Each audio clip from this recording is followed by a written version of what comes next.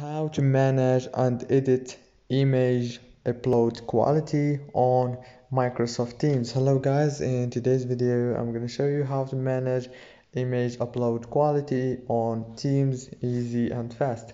So first thing, go to Microsoft Teams, then go to the top corner, click on your profile picture and go to the settings right here.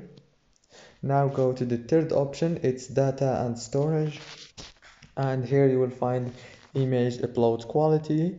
Click on it and choose the one that you want.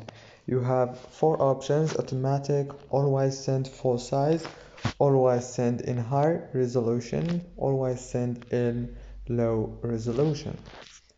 I recommend you to set it high or automatic. And I hope this video was helpful. Don't forget to like and subscribe, and thank you so much for watching this video until the end. See you later.